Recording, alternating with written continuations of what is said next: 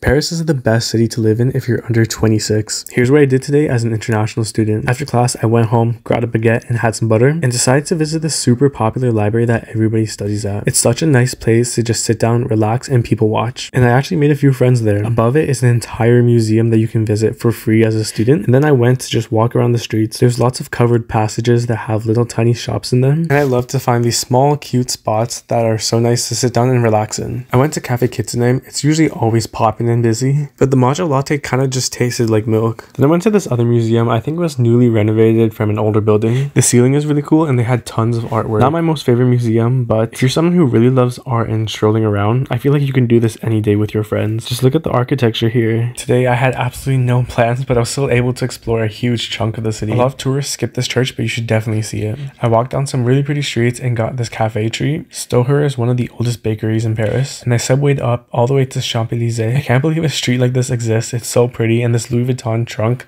will tell something is really nice. I did some shopping at Kith because everyone really loves this store, and it's really nice. I want to try the food. And then of course, walking down Avenue Montaigne and seeing the Eiffel Tower shine every single night is one of my most favorite things to do, and I have no idea which Dior bag that I want. And that's another beautiful day in Paris.